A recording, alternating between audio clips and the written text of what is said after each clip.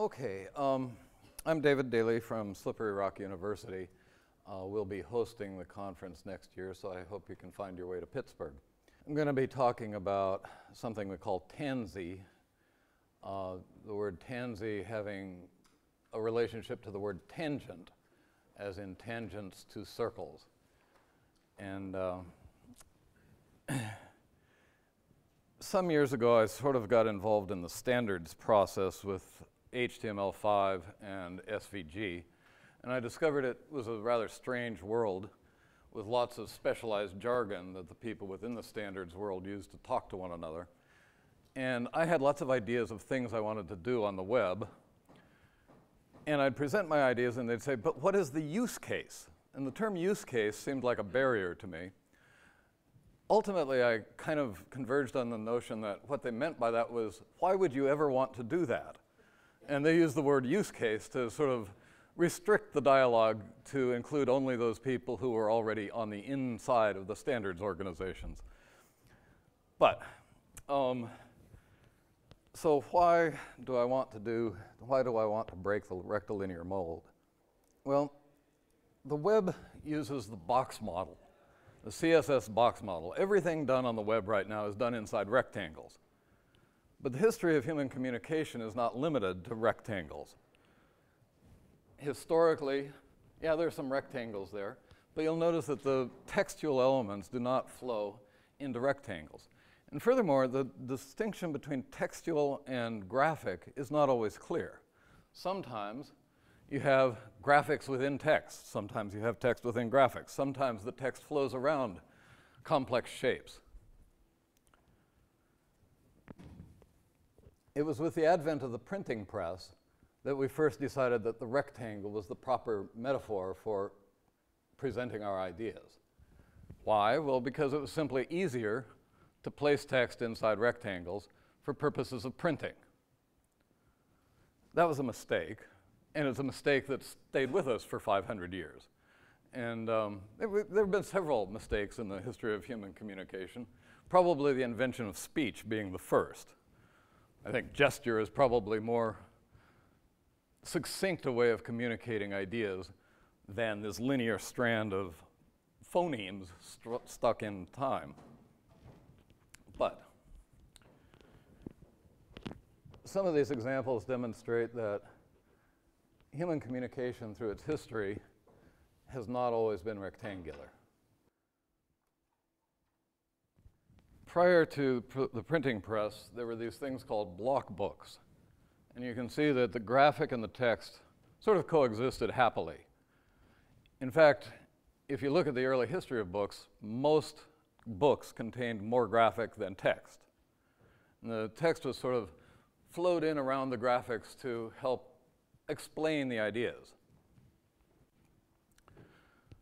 But by the time the printing press came along,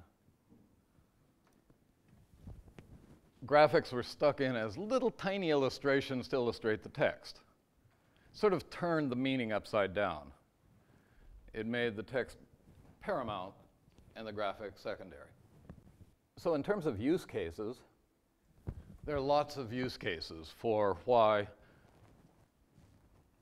meaningful elements, and by meaningful elements I don't mean just text, because there are lots of icons that have implicit meaning within a culture. So these are just some of the examples that I was able to sort of think of. We have the illuminated manuscripts. This is the Book of Kells. That was a pretty interesting medieval manuscript. And you'll notice that meaningful elements flow in and around the text. Another example from the Book of Kells. Here's a more modern example. I saw this in the cathedral in Bath a couple of years ago. Somebody working in the manor of the Book of Kells. There's sort of an interesting example where the graphics flow into letters that then illustrate points.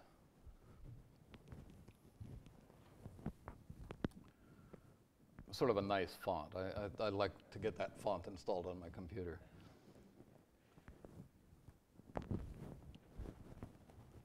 Over here, we have a pretty interesting font, skeletons doing things. Over here, we have a more modern instantiation of the same thing, an alphabet made of people doing yoga. Back up and do this sequentially. There are lots of examples that one can find if you Google shape poems. Lots of times the meaning of the text and the shape of the text mirror one another in interesting ways.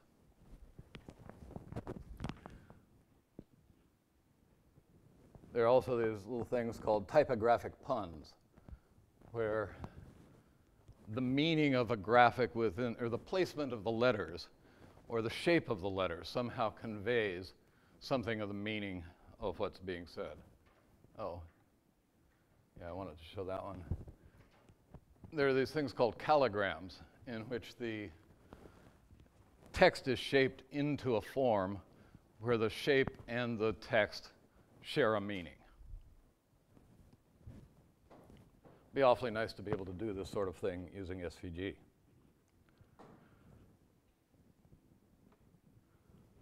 Again, the notion that text doesn't always flow into rectangles. And the things that flow into non-rectilinear shapes are sometimes not always textual, but they are meaningful.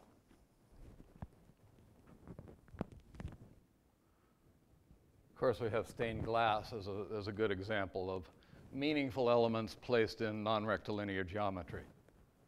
This particular thing is, if you happen to be in London, go down near the Bank District, and there's an old church from the Wren era that's pretty darn cool. Lots of examples of currency in which meaningful elements are arranged in a geometry that is somehow itself meaningful. There's an 18th century Russian book with a cartoon in it. Cartoons are a clear example where the shape needs to conform to the geometry of the meaning. In this case, the shape of the bubble that contains the text is not necessarily meaningful, but it's secondary to the illustration in a sense.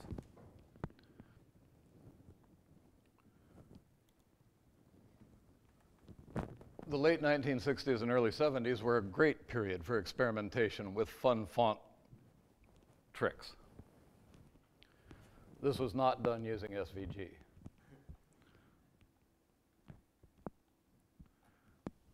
But that, you can see that pop culture has embraced these kinds of non-rectilinear models of thinking for some time.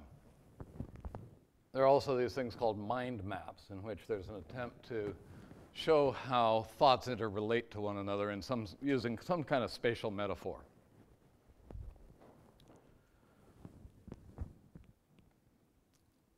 Here's an experiment with thought mapping that I did in the 1970s.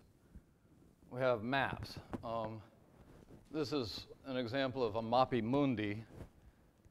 The geometry of this is kind of interesting because proximity was more semantic than geographic. In this particular case, heaven is at the top, Jerusalem is in the center. I think England is over here, France is over here. I don't remember exactly where all the things are, but it's a rather severe departure from our conception currently of how maps work. This is just a detail of that, showing once again that there are semantic elements like labels and symbols for churches and symbols for gardens and text that are all flowing into interesting shapes. One might wonder, why can't we do this on the web right now? And of course, lots of examples of art from many cultures. There's a good one. The Dada folks from Zurich were quite fond of these kind of typographic displays. And then you have Cubism, in which the elements have a semantics of sorts. but the flow is, again, non-rectilinear. So those are some use cases. Many people, including Ted Nelson, who invented the concept of the hypertext, have argued that the rectangle has limited our expressive power. Okay, now, changing directions a little bit. A couple of years ago, 2009, I think, maybe 2010, we were in Paris for the graphical web. And I was I was struck by the strange geometry of the streets of Paris. Turns out that there's a history to why the streets are drawn the way they are in Paris, and it had to do with, among other things, quashing revolutions. Every so often, France would have a revolution, and the leaders of the time would have their heads publicly removed from their body. And future leaders of Paris decided, or of France decided that that was an unfortunate future that they wanted to avoid. And one way to avoid that was to get rid of the medieval architecture of the streets. The streets of Paris had medieval plans, sort of like in Winchester, the plan of the streets is sort of a Voronoi diagram. Well, Napoleon III brought in a planner, a city planner. I guess Pope Sixtus V had also brought in a city planner to redesign Rome. But Baron Haussmann, I guess it's pronounced, was commissioned by Napoleon III to redesign Paris to make it easier to get between the key points and to make it harder for the peasants to erect barricades to prevent the police from taking appropriate actions should there be a revolution. So I was struck by that, and I also attended a workshop on how to design fonts. And one of the things that struck me about the software that people use to design fonts was that the control lines that were tangent to the Bezier curves that described the font were always based on a rectilinear grid. I thought, wow, why do you need a rectilinear grid to describe the key points of your font? And why have we designed software tools that encourage that kind of rectilinear thinking? So there you have medieval Paris on one side, looking like a Voronoi diagram, and modern Paris on the right side, looking like a bunch of lines sort of intersecting one another at interesting angles. And what's flowed into these is semantics, right? Human lives, buildings, gardens, palaces, toilets, all the good things. So I was thinking about, okay, how can we design a tool that allows people to create web pages that would not flow into rectangles, that would not suffer from the limitations of the box model? Let me show one other link here. There's an area that has not yet been invented, but it should be invented. I would call it web combinatorics, and it has to do with the issue of how do you enumerate possible web structures. So for example, those two figures on the left are equivalent topologically because we've divided one rectangle into two rectangles. There's only one way to divide one rectangle into two. There are two different ways to divide a rectangle into three rectangles. That way, where you have the two lines that are dividing, not intersecting one another, and the other one where you've divided it that way. But in order to make this a combinatorial problem, you have to make certain topological restrictions of your definition such that the size of the rectangles is irrelevant. What matters is how they connect to one another. So it'd be an interesting exercise to figure out how to enumerate all the possible HTML tables or CSS layouts that could be generated by subdividing rectangles into subrectangles. Here we have the classic Voronoi diagram. And over here we have another kind of a geometric thing called a line arrangement.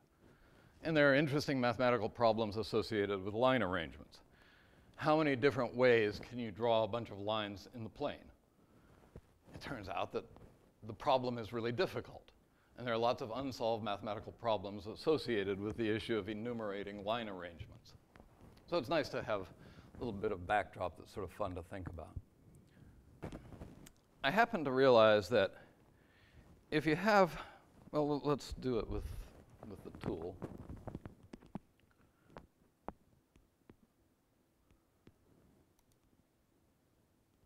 Let me just illustrate how this sort of works. Suppose I have a circle. There's a circle. I can move it around. I can resize the thing. Suppose I have a second circle. If there are two circles in the plane, they automatically define 4 tangent lines, 2 of which cross through the middle and 2 of which cross somewhere else. How many of you learned in high school geometry how to construct given 2 circles, how do you find the tangent lines between those 2 circles? You learned that? I didn't learn that. In fact, I had to go looking for how to do it. And I found that it was probably known by Archimedes, but probably forgotten sometime after Archimedes. It resurfaced in an article I found in 1888 where somebody actually illustrated the mechanism for constructing tangent lines between 2 circles. And let me just bore you a moment by showing the process. Okay. Take the radii of the 2 circles, subtract the radius of circle B from the radius of circle A, construct new circles at the center of A based on the difference between the radii and the sum of the radii. Then construct a circle that passes through both the centers of both circles, but which is centered at the midpoint of the intersection of the line connecting those 2 centers. And find the intersections between the red dotted line and the blue dotted lines. Then construct lines that go from the center of circle B to each of those 4 points and offset them in the proper direction. And then you've constructed the tangent lines. Okay, I didn't know. I just thought that was utterly cool.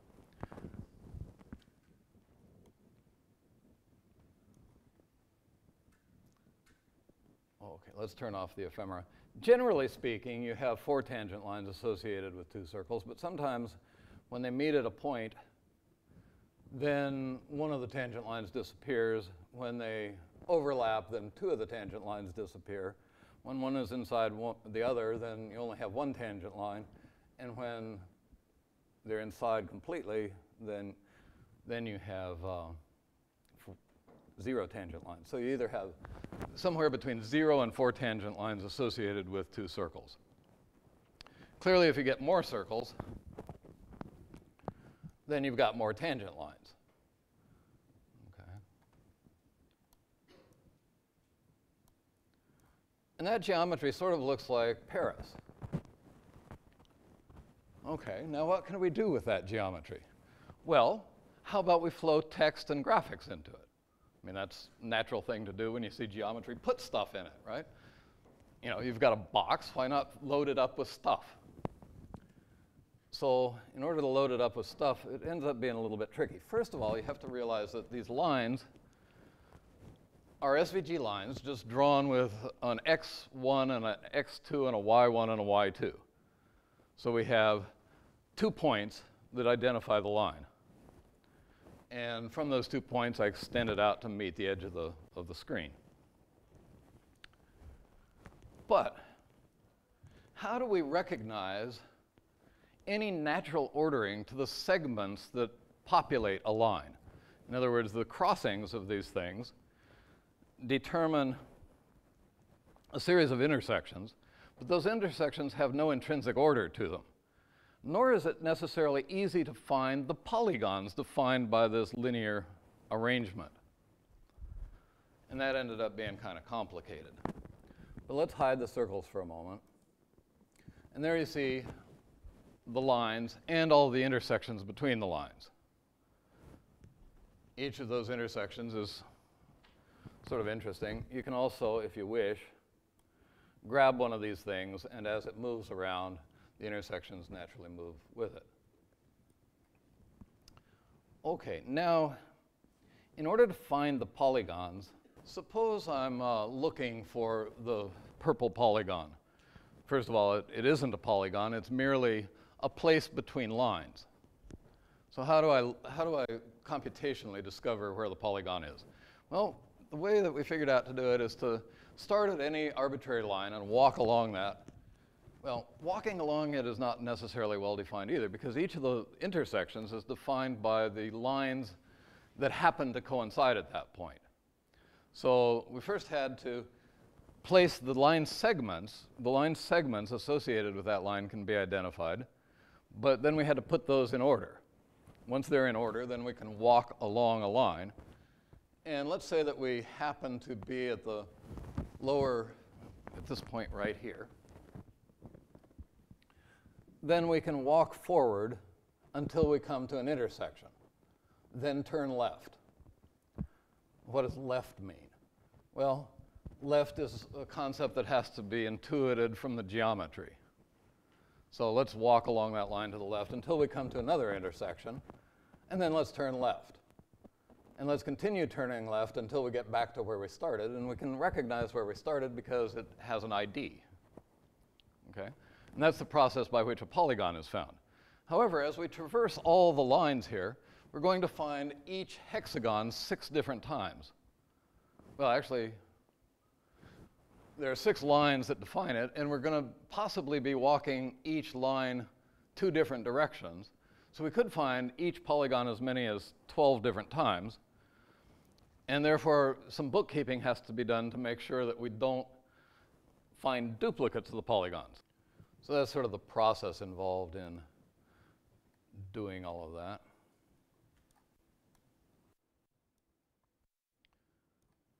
So let's just start with a simple line arrangement.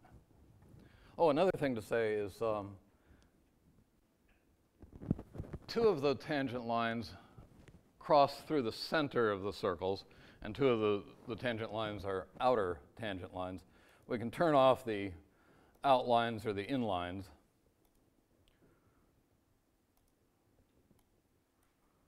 And so that gives us a little bit more flexibility in the class of geometries that can be defined by these line arrangements by turning off subsets of the lines.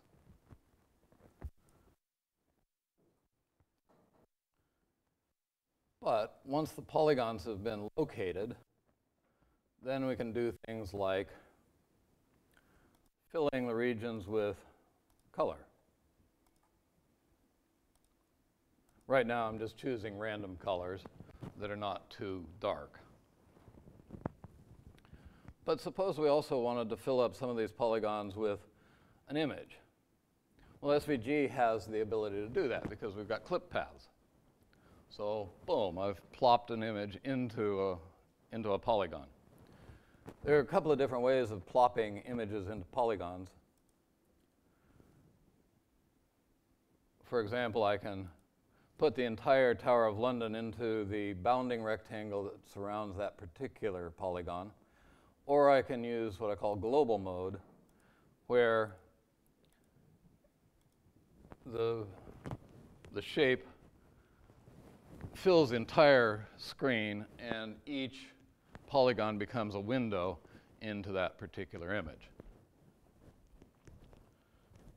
Okay, so that's sort of fun. We also figured out a way to allow access to local file space so that if you have your own local files, you can simply access them from your drive and plop them into a polygon. Now, what else do we want to do? Well, we might like to be able to place text into one of these things. So London Bridge is falling down, and boom, it flows into the polygon.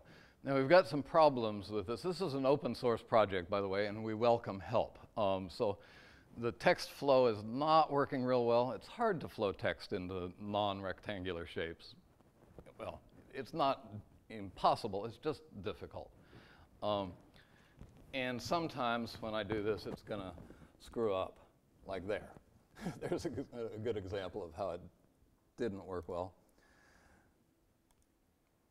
There's another example, but that's the general notion.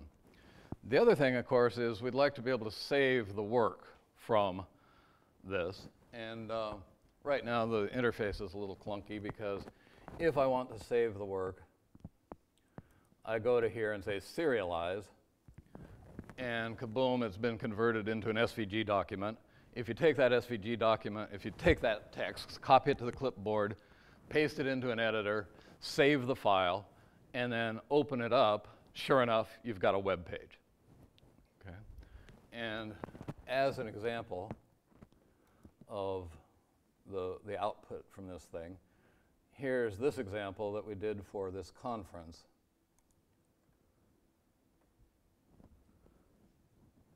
And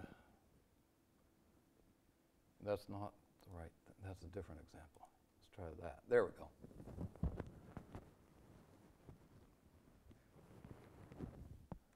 And you'll notice that as you mouse over these various different things, there are actual links to live websites. Some of this was obviously authored by hand. So the output, what the output from Tansy gave us was the skeleton of an SVG page into which we went in and hand put anchor tags and so forth. I also had to move text around a little bit to resize it and so forth. So there's still some hand editing associated with this. It'd be really nice to have something that allowed me to place the graphic, resize it, and move it around a little bit. But you'll notice that you don't have to have things, shouldn't all web layouts have a triangle near the center because, the triangles help provide stability to an architectural shape. So that's obviously a good point of design right there in terms of keeping things from falling apart.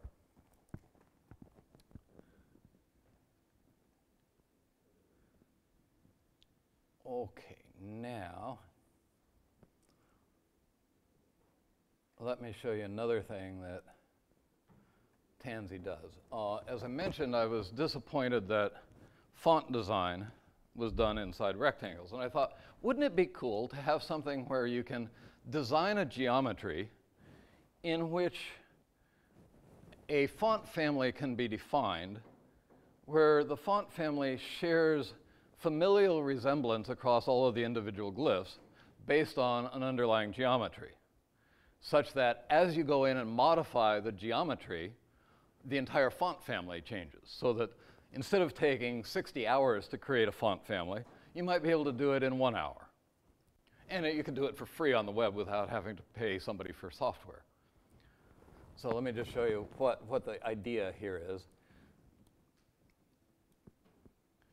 Let's start with a very simple geometry.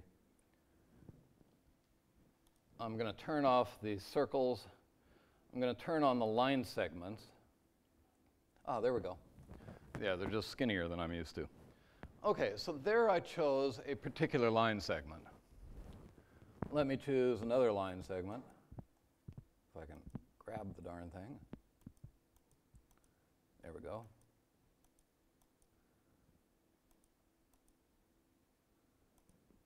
Can anybody identify which letter of the English alphabet I'm trying to draw here? P? Yeah. P or lowercase b, but I'm thinking of an uppercase P right now. So let's save that as a glyph. Okay, so there I've selected a cluster of segments.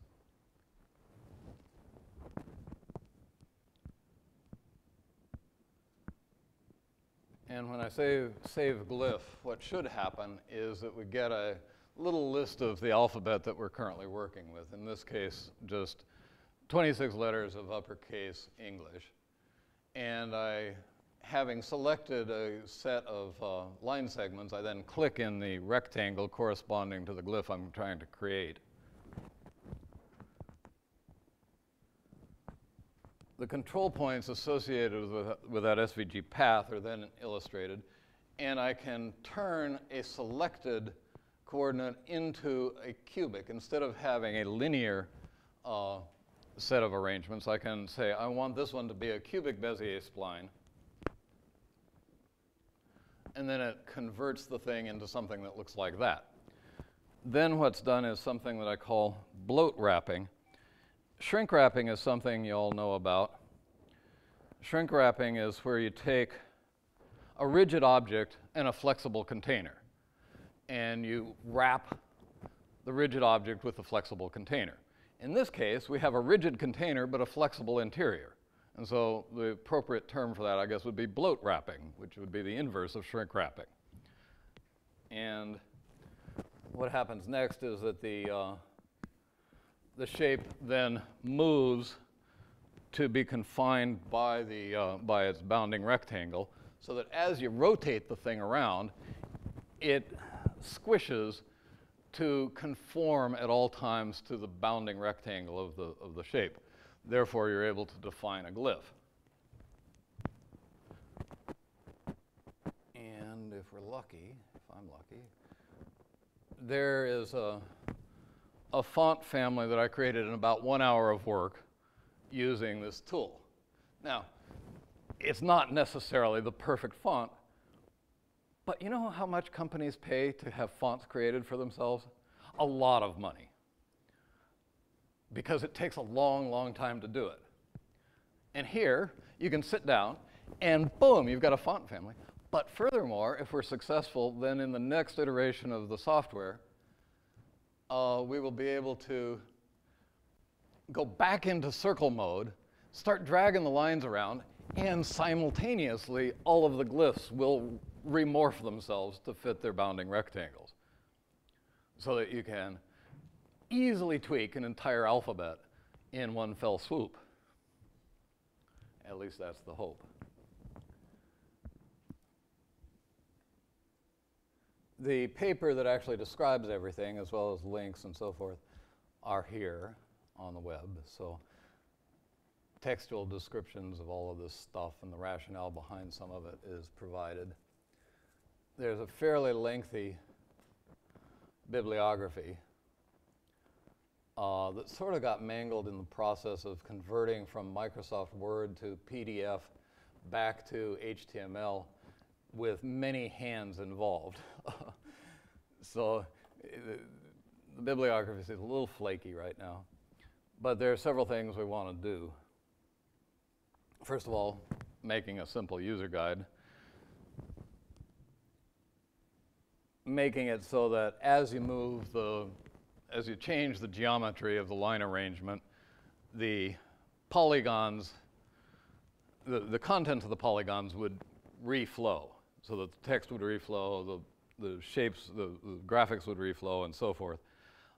There's a problem there in the sense that sometimes if you have 3 lines and you move one of them so that it moves to the other side of where the other 2 used to intersect, then a polygon suddenly disappears and another one might emerge. Sometimes polygons disappear. What happens to the contents of those polygons as they somehow move into hyperspace? And I'm not quite sure how to handle that problem.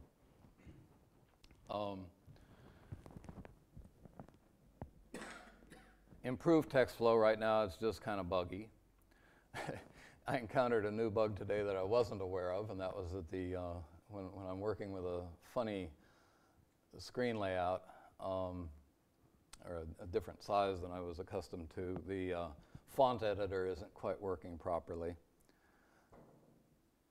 We'd also be able to like to be able to take an existing font, bring it into here, locate the appropriate tangent lines, and let you manipulate the entire font family concurrently on the basis of these control lines.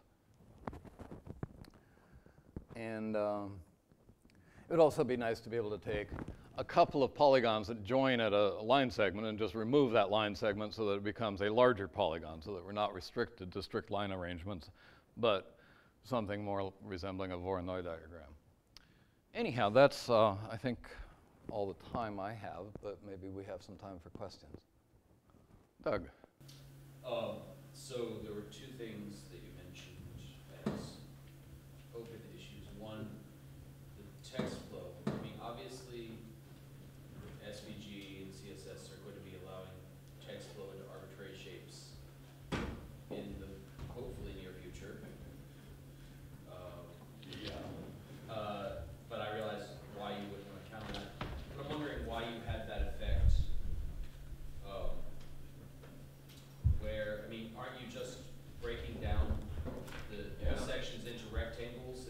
Well, yeah, I'm just essentially running a series of parallel lines until they intersect the sides of the polygon. In order to do it, I had to walk the left and right sides of the polygons to figure out where the left was and where the right was, and then run line segments that went from the left side to the right side.